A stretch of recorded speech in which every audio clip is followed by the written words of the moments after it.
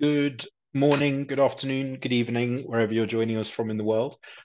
I'm joined today, my name's Ben Spector, Head of Solutions at Zementum. I'm joined today by the wonderful Michelle Bornstein, CEO, author, and certified dream manager. Michelle and I actually bumped into each other at DataCon in Miami a couple of weeks ago with no idea who the other was. Started talking about how it would be great to do a webinar between us, between Zementum and her. And then it transpired that one had already been organized and I was going to be hosting it. So an entertaining little chain of events.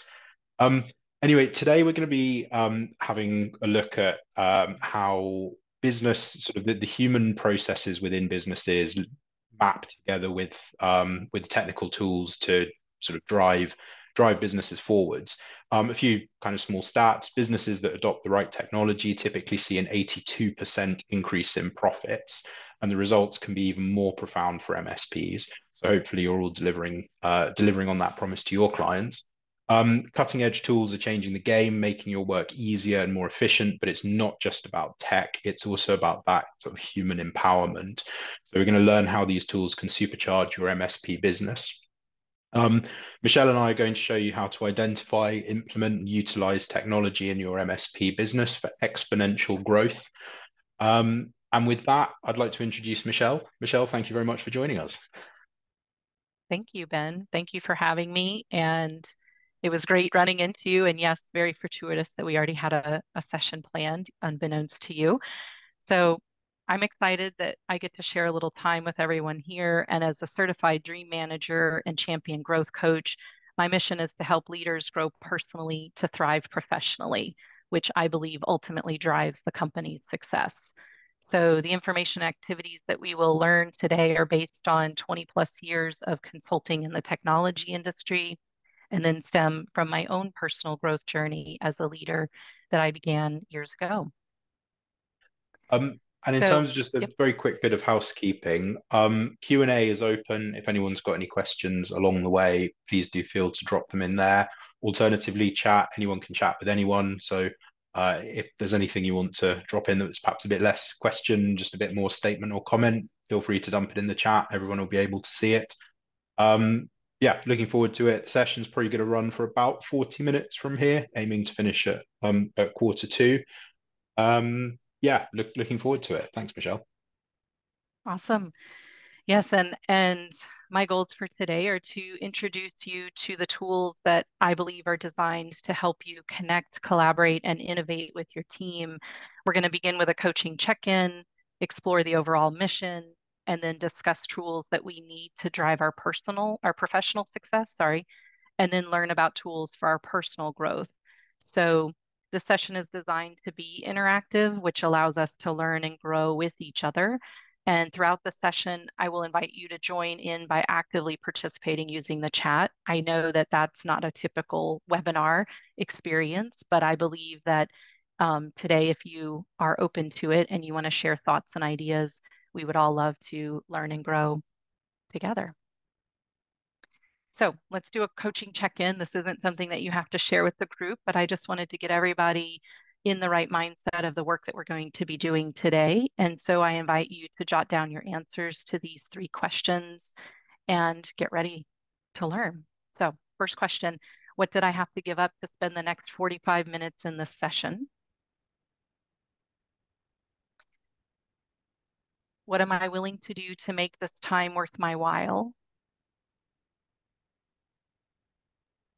And then finally, how do I believe I will be better from this session?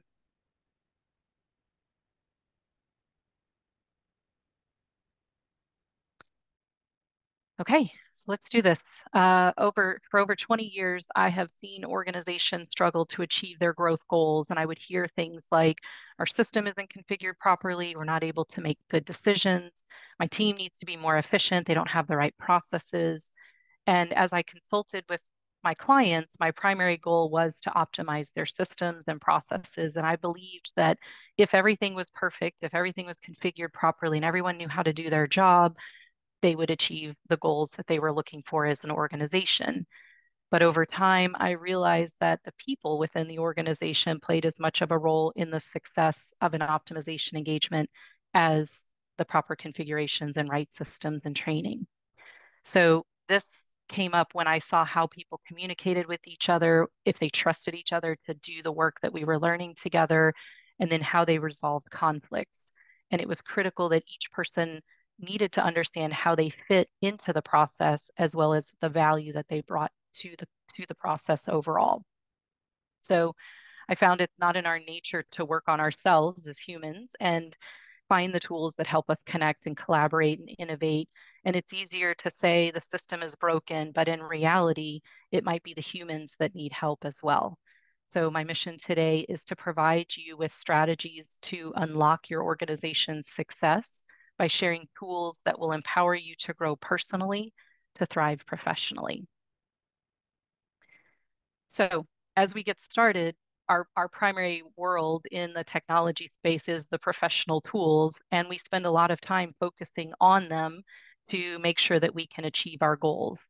And we do utilize powerful systems and applications like Zomentum, which has amazing features to streamline processes, boost productivity, and automate efficiencies. And most of us use some sort of PSA, maybe it's Autotask or ConnectWise, which is going to centralize information and allow us to have the tools that we need to run our businesses at our fingertips. We also work on processes which drive our business workflows.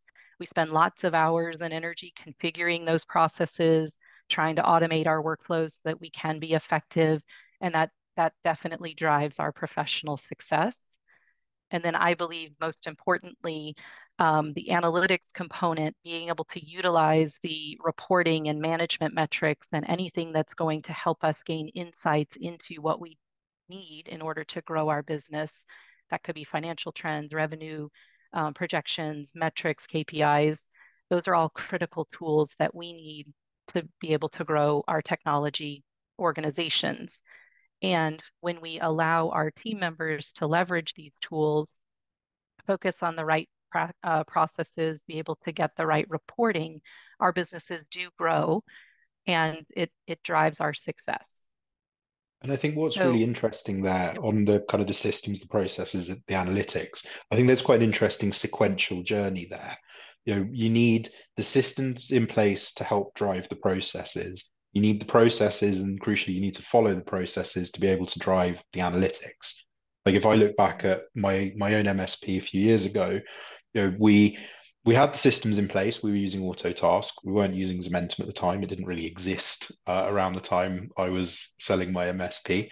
Um, we were kind of starting to really bake in some really solid processes. I've always been a massive fan of automation. I do a lot of work around things like Zementum and HubSpot and Autotask and driving serious workflow automation. But a lot of that I didn't do within my MSP. A lot of that's come, you know, as I've had more time to be creative around these things without the stress of clients shouting at me day in, day out. Um, but the bit that we really fell down on was that last piece, the analytics. And you wouldn't have the analytics without the processes, and you can't really do the processes without the systems.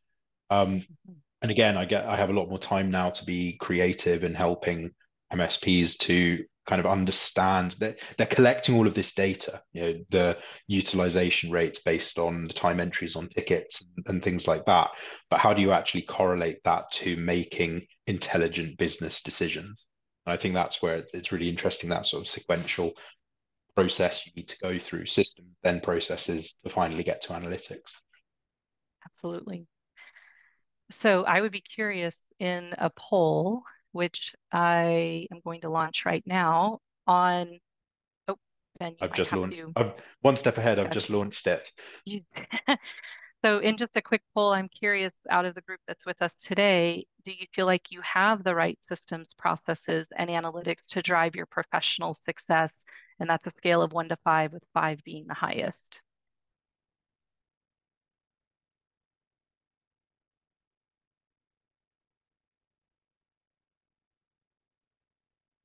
So we've got some good results Just there. realized I'm muted. So 5 was the highest, wasn't it? So we've got a Hmm. few people sitting around the middle, but so actually everyone thinks they're quite strong.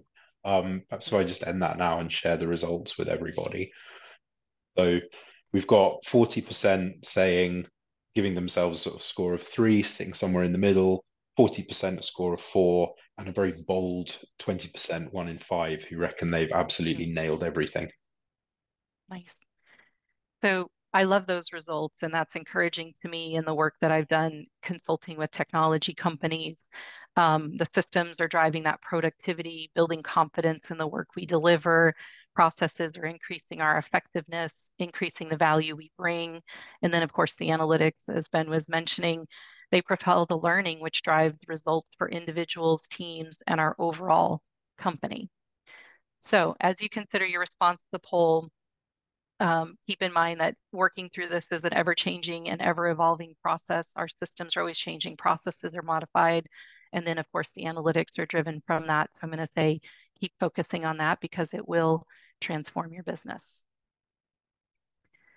So now we're going to do a little bit of a different type of tool set, which is focused on personal growth, which is the human component to what we have in our businesses today. And it's important that we focus on this piece of the puzzle because it's really the people that are using the tools and the systems and the processes that we put into our organization. So I know in my own experience as going from a consultant, independent consultant where I was just working within an organization to trying to keep up with everything that my clients were needing from me, I was very overwhelmed. And the firm that I worked for suggested, hey, you might need a team. So let's pull together a group of people that can help you. What I didn't know was that stepping into that leadership position after operating as an independent person doing all of the things, it was really hard. And I needed some tools because I was failing as a leader and I was really struggling to connect, motivate, and grow my team. So, what I want to share with you today are the tools that I believe drive the human part of our business and ultimately your success. So, when I created my team, like I said, I realized I had a lot to learn. The group needed me to be a good leader, and I needed to figure out how to do that. And the tools that I'm pulling through here are the ones that I started with that I found were invaluable for that process. So the first set, I really focused on being curious in my communications, being able to ask good questions versus tell people what to do. That definitely helped, and I had to learn how to do that. Another tool set was focused on fostering connections and driving motivation and empowering people to connect, build that relationship, and then work together as a team. And then I think the most critical was empowering innovation, which allowed people to feel confident in themselves, take risks, and try new ideas. So they weren't just hanging back waiting for me to pave the way. We were working in an innovative way, in a collaborative way to move the company's vision forward. So the tools I'm going to share with you today might be a little bit different than what you've experienced, but the first one is dreams. And as part of my certification as a dream manager, I'm very passionate about this concept. And I first learned about it by reading a book called The Dream Manager by Matthew Kelly. And he shares that dreams bring us to life, dreams animate us, and what dreams do for individuals, they also do for relationships and companies. When I read his book about 8 years ago, I thought, this is crazy. Why would I share my dreams with people I work with? What are even my dreams? That was my big one. I didn't even know if I had any more dreams. And being vulnerable and being aware and consciously thinking about my dreams in a professional setting was very foreign. But I decided to give it a try, introduced it to my team. We dreamed together through a dreamstorming session. And almost instantly, I saw new connections start to form between the team, even though many of them had been working with each other for years. And the conversations grew into something that was bigger than just a project or a status update. They actually became a very bonded and strong team that trusted each other 100%. So, through this process, I believe that dreams give you power to achieve goals that you did not think were possible, feel fulfilled and accomplished, and then most importantly, you're able to help other people achieve their dreams. when you share your dreams, so the second part of dreaming is sharing. So if you dream and you keep them to yourself, it's very hard to get traction on them. But when you're open and you share them, you will create trust between people and build strong teams. You'll increase employee retention and engagement, and you will create a dysfunction-free team. So I believe in this tool so much that that was the first thing I did when I started my coaching practice was get certified as a dream manager because I just think we need to start dreaming together in order to achieve big, big things. So, I was just going to point, so I've yeah. always personally found that second section very difficult, the sharing your dreams. Mm-hmm. Where in my MSP, I always knew what the business goal was and what we were trying to achieve and what growth we were trying to achieve. And all, I knew all the KPIs and the metrics and I was measuring it for success. But I was really failing to communicate that to the team. And it's a very common theme, when I'm perhaps mentoring other MSP owners now. These MSP owners are typically very clear on what they're trying to achieve, but that communication of those dreams is inherently lacking in most of the businesses I've Mm-hmm. spoken to. Actually, one of the first things where we engaged with a marketing agency several years ago, and one of the things they identified was a lack of alignment within the team. It was more looking at the messaging and the way we communicate with customers, but they said to even fix communication and the messaging externally, you guys need to fix the messaging internally. And so we spent about a year trying to realign everyone on that kind of that same message, that same journey internally, so that the Mm-hmm. conversations externally were well aligned. Absolutely. And this process that we're going to go through together, this dream storming, will invite people to dream a little bit, but then I'm going to ask some questions which allow us to start to share. And I would love to hear those dreams in the chat so that we can start to share and practice that process of sharing. So this dreamstorming is going to be a mini session. There are actually 12 categories that Matthew Kelly has discovered, but due to our time, we're going to shrink that down to 3. And what you're going to see is the actual category and then just a few sample questions that help you start thinking about what fits there. I think the biggest takeaway is you don't have to worry about how you're going to achieve this dream. You're just going to be opening it up and saying, this is something that goes on my list. Right now is not the time to figure out how to make it happen. So, our first category is professional. What does professional success look like, feel like? What kind of leader do you want to be? Write down just a few things that pop into your mind, and then we'll do the next one.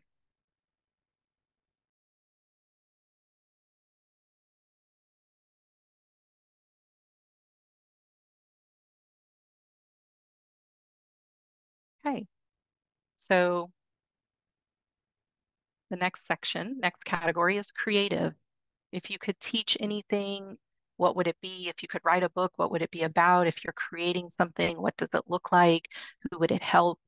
Anything in the creative category.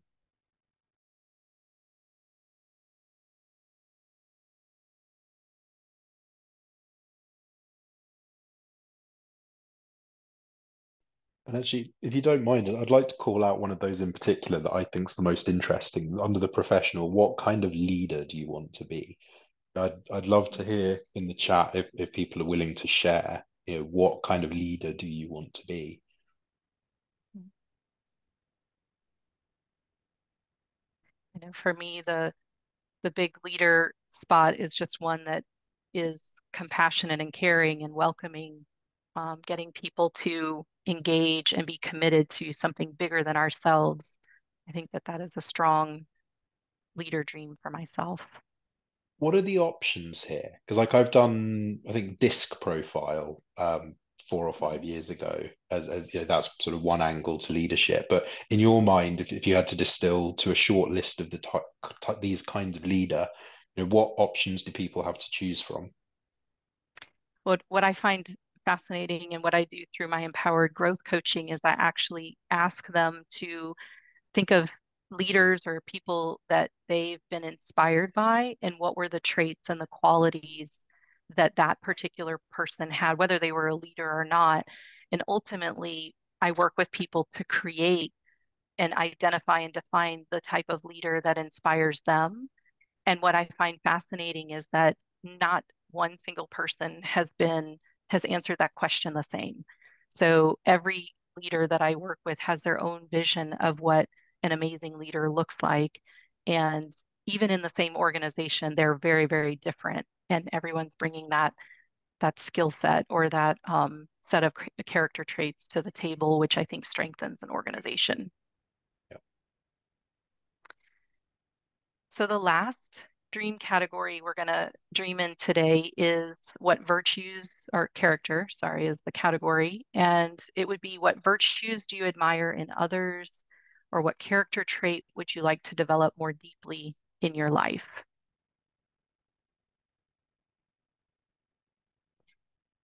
And as you're writing down these dreams, as Ben had said earlier, I am going to ask you to share. So I know out of the group, this is a this is a tricky thing to do, but I am going to prompt you with a question, and I would love to hear in the chat what is coming to mind for you. So the first question is, what is a dream that you're most excited about that you came up with today? If you pop it into the chat, I'll share it. And if you um, are nervous about sharing it, I would say don't be. We have a very quiet audience today. I hope they're in deep reflection. Right, Anne Very Ordner has nervous. said creative, learning how to bake with the goal of opening a bakery one day. I think you might be in slightly the wrong business here. Like what I can tell you is if you sell your MSP, you will be a million times happier. So maybe the baker, oh, side business. Maybe the bake, yeah. I mean, Side baking hustle. does sound nice. Okay, I love it. So then I would challenge you to select from your dream list which one is most important to you and why. Ben, what's a dream that you have that's most important to you and why? Gosh, do you know what? That's a really interesting question. Without diving too deep, I think one of the perhaps a bit vulnerable, but one of the challenges I think I have at the moment is a bit of a lack of dream. I feel very much in wake up, get the day done, go to bed mode at the moment. I've got, so many projects on and so much going on that I don't feel like I've taken the time to step away and think about what is the big picture. And quite often people ask, what's next? And I honestly don't know. What's next is to wake up tomorrow, have a good day, and go to bed again. I do need to spend some more time thinking about, what is next? What is the big dream? Just to Mhm. be happy, I guess. Sounds so basic, but just to be content. I think that's an amazing dream. Um, Jeremy I feel like says he's everyone curious. should have Oh, I, you're dreaming for everyone. That's good. Um, that. Curious how Jeremy much says, financial mhm, info to share with the tech team. It gets very personal. Oh, that's a good one. yeah, Because I I'm a strong typically, believer in sharing a lot because it yeah, helps to align everyone on that same vision, same goal. But I don't know if that's the official correct best practice answer. If you think about public companies, they are effectively sharing everything. So once you get to a certain stage, you have to share the deepest, darkest financials. There are no secrets. So in a way, I guess you could start aiming for that transparency much, much earlier on. and I like encouraging people to share the information that the team can impact. So, like if they can drive the sales side, if they can be more profitable on projects, if there's something that they have a role in or a way to impact it, then absolutely share it.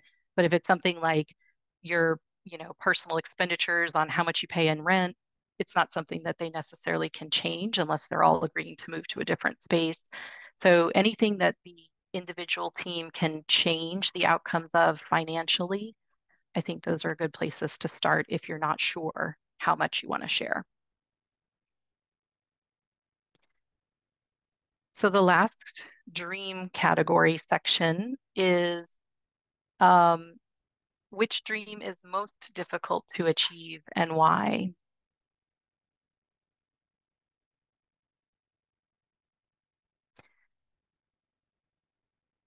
And I saw that Anne answered being the type of leader who is not afraid to be the one to step up and take risk, being a role model for those around her. I think that's an awesome, important dream. I think for me, a most difficult dream to achieve was starting my own business after 20 years of working with a team, deciding to go independent and go after my dream of being able to create champion leaders was scary. And definitely not making me feel that safety net was there. So I needed to create a space for that. And I think that that was a really hard one.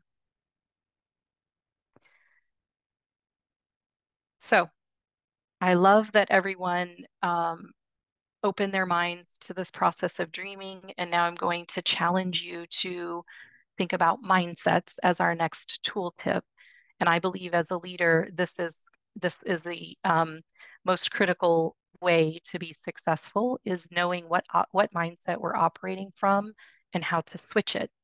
So as a little quick mini exercise, I'm going to challenge everyone to close their eyes for just a minute and listen to a set of questions, thinking about and recognizing how they make you feel. So the first set of questions is, what's wrong with me? Whose fault is it? And why bother? The second set of questions that I'm going to ask you, again, paying attention to how it sounds, how it makes you feel as you hear them. What do I value about myself? What can I learn? What's useful? And what's possible? So these questions come from a author, Marilee Adams, who wrote Change Your Questions, Change Your Life. And the first set of questions would be termed or defined as judger. The second set would be learner. And the trick and what she teaches is that you have the choice to move from judger to learner. It is up to you. You're in control of that. And if we can operate from a learner mindset more often than judger, we will be able to achieve great things. What's most important to note is that all of us have judger, and often we're judger more towards ourselves than those around us. But when we let judger make those decisions and thoughts for us, it's very, very hard for us to grow as an individual and then as an organization. So she has a visual chart or map, if you will, that you can download if you go to her Inquiry Institute site. She has a little assessment to see which mindset you operate from the most. But I like this visual because it just gives you that ability to see you're in control of where you are on this map. And then if you decide, I don't want to be in judger, I don't want to be stuck, I want to make progress, being able to switch by asking yourself a good question is the trick. So for me, my switching question is always, what's the opportunity here? What can I learn? Even if I don't want to be in a space or I don't want to be doing something, I try to use that mindset if I catch myself being negative because it opens up possibilities for me that I didn't think were possible before I started that process. So as you're thinking about your own team, and how they operate, maybe yourself and how they operate, it's critical that with awareness, we have the capacity to choose at any moment which questions will frame our thinking, listening, speaking, and relating. And the trick is to recognize when you're operating from judger to be able to switch to learner. So, as a takeaway and for thoughts after our session, just take a moment to consider which mindset do you operate in a majority of your day. And then, if you're standing in judger quite often, what would be impacted in your life if you were able to switch and you were able to practice the art of switching into a learning or a learner mindset?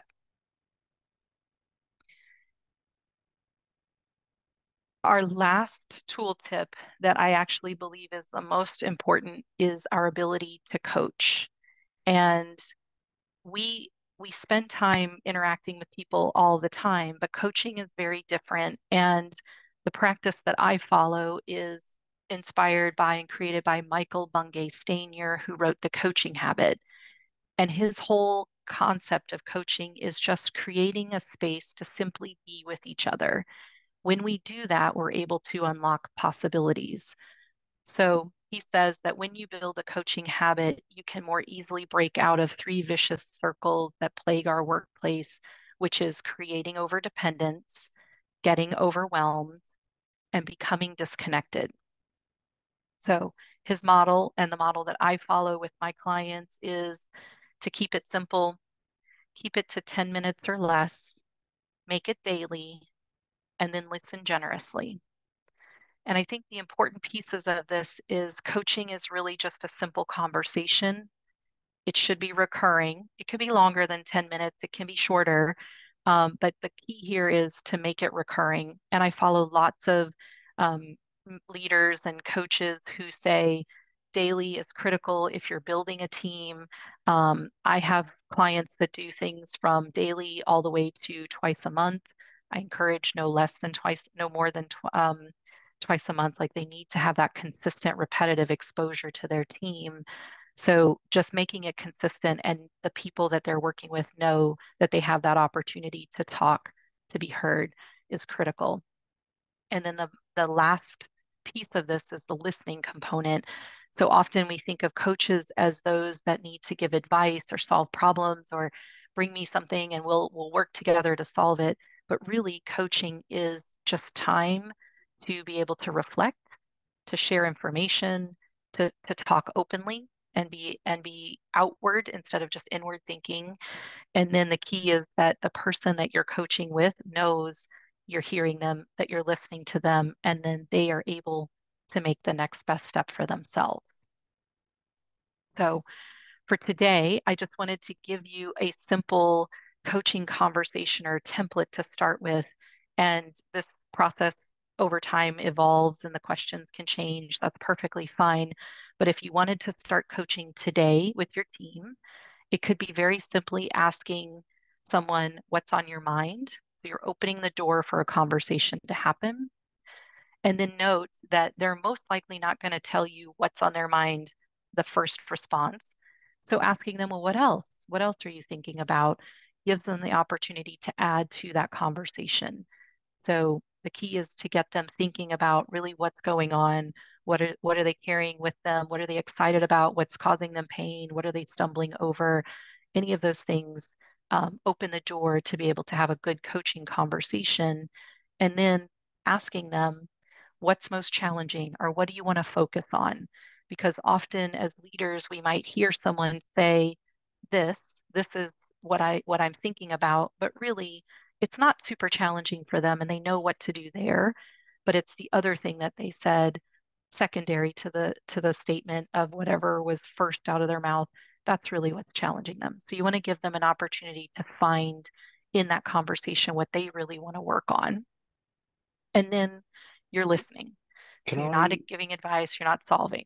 Mhm. So if someone raises something complicated during this very intentionally short 10-minute session, what should you do with that thing? Because obviously you're not going to have time to solve it, assuming you've organized these back-to-back little chats in the morning.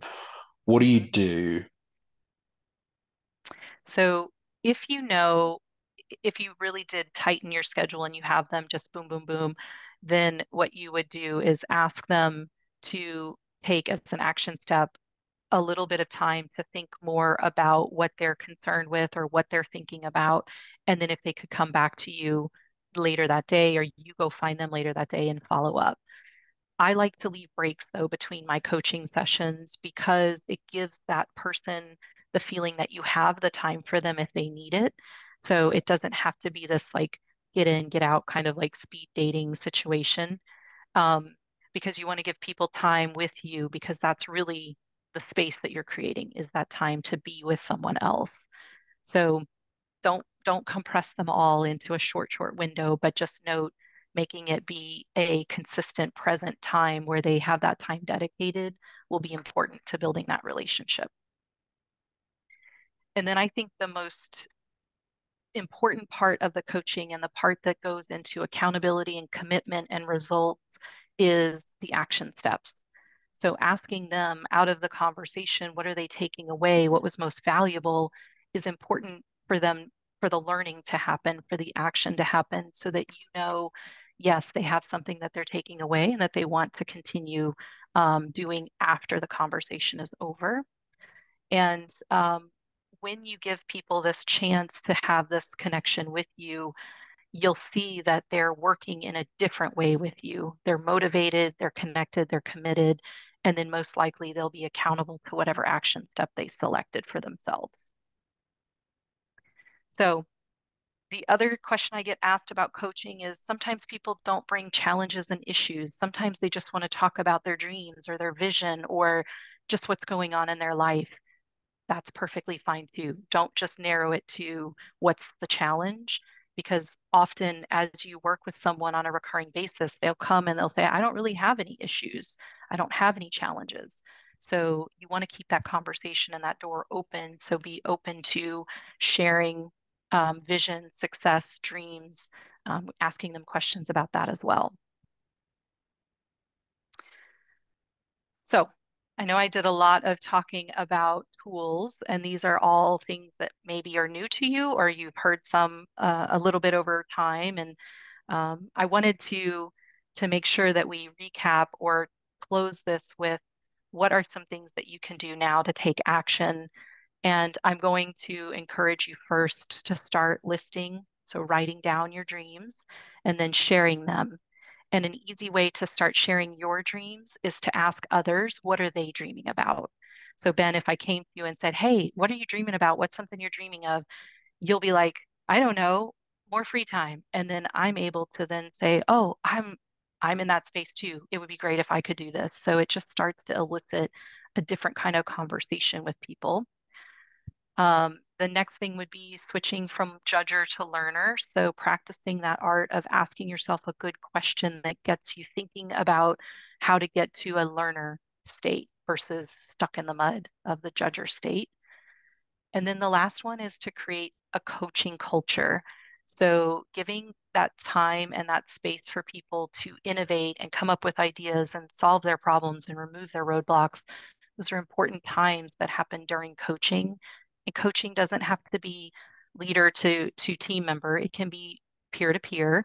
And you can even go the other way where someone's coaching you. So they're coaching up and they're helping you generate new ideas and come up with things that are innovative and solve problems. So don't limit yourself on what coaching looks like and who can do it. So I do have a quick poll, and I'm just curious, out of all that we've gone through today, what would be something that you might want to incorporate into your environment and your culture as we wrap up our session? I'm quite excited to see what others think of this because having listened to you talking through this, to me, it's really clear which one I'm going straight away and doing. And so far, no one agrees with me. Go on, there's a few more folks who haven't responded. If everyone can go on, we're not moving on until everyone's done it. So crack on. Come on, a few more to come. I don't think I'm going to get to 100%. That's annoying. They're nervous. Come That on, means they'd have it's to totally commit. anonymous. No one can see. You've got three choices. It's one click. Dreams, mindset, or coaching. Come on. I don't. I think they've gone to make coffee or something. They've missed the most important bit. Um. Anyway, okay. So, We'll end that then. so So, Ben, I'm curious which one you're which one? picking. I was going with coaching. Like it's Mm, to me that seems like such an easy, tangible, helpful thing to have. Maybe it's not going to be daily, but at least twice a week to have a 10 minute in the morning with each of my team members. yes. What's on your mind? I love that. But weirdly, nobody else agrees with me. 50% 50% of you have said dreams and 50% of you have said mindset. So Mhm. yeah, I don't know how to feel about that. Either way, I'm doing it. Okay, it's perfect. It's Well, tangible. so I love that you're doing it. And Ben, I will be curious to see. I usually see within 3 sessions a completely different experience with people. One that you might have been working with these people for years, but within three meetings, you can completely change the way that you guys interact with each other. So I'll be curious to see the transformation that happens when you incorporate coaching into your environment. Oh, thank you. I should keep you posted. hmm So I really appreciate everyone joining me and spending time with us today. Ben, you were great, and I would love to do more of these. If anyone would like to connect, please do. Email, phone, or LinkedIn is perfect. And I look forward to hearing from you and hearing about your dreams. Thank you very much, Michelle. I guess if anyone here isn't a Zementum customer, Michelle's been very kind in donating her time to help us with some coaching content. If you're curious to know what Zementum's all about, we've got sales CRM to help drive pipeline, as Michelle alluded to earlier. Incorporates document builders, so quotes, contracts, proposals, integrates with all of your distributors and PSA, and really drives process. Sales automation, again, we talked a bit about automation and process, license reconciliation to help ensure that your PSA is always up to date with what your vendors are billing you. And lastly, newest product is a payments platform to help speed up the quote to cash process, but also reduce costs and overheads relating to recurring invoice payments. Um, so on that note, bang on time because I now need to hot foot it to the station to get to a Tech Tribe dinner with the inimitable Australian Nigel Moore. Um, Thank you so much for joining us today, Michelle. It's been really interesting. You won't normally get me this excited and bouncing on a webinar, so that was really Awesome. good. If anyone's got any Awesome. follow-up questions for either of us, feel free to reach out. Otherwise, we look forward to seeing you again in the near future. Thank you. Thanks very much. Bye. All right. Bye.